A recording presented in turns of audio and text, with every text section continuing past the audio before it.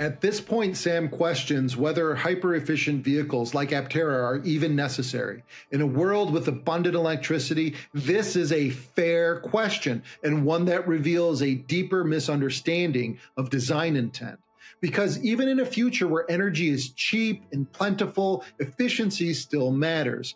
Every watt by a vehicle like Aptera is a watt that can power a home, reduce grid strain, accelerate renewable transition elsewhere.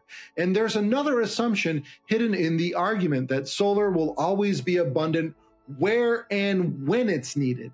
But the grid really doesn't work like that.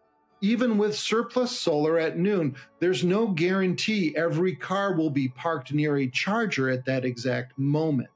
Aptera isn't about scarcity, it's about wisdom.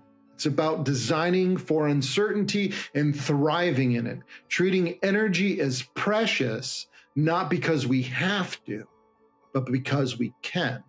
What would an ultra high efficiency vehicle like an Aptera become if battery tech keeps improving at this rate? Unnecessary.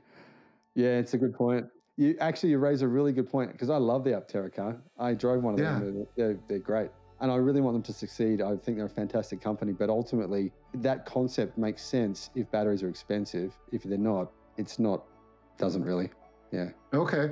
Yeah. So then if batteries are so cheap, right, does solar powered vehicle like Aptera represent something to you, or you're just like, we don't even need to put solar on a car anymore? No, you're right. And their solar panels, what the work they've done on them is incredible. I mean, the fact that they've come up there with their own chemistry to enable those panels to be thin and to be flexible, and it's amazing what they've done. But unfortunately, the truth is they're going to use solar paint. Companies will just simply use solar paint if it's used. I'm not sure it's necessary, but I mean, if it's very, very cheap, which I think it eventually will be, obviously Mercedes-Benz is using that solar paint. I think that would be really the best solution, because it's extremely lightweight, thin, it's easily applied, really, really easily applied. So that's what I see happening in the future. I think cars will have solar paint, like a solar thin film PV applied to the outside of the car. But the Aptera concept is great, but it's a little bit too labor intensive and expensive, and I don't think that's the future. But I love what they've done though. I hope it works.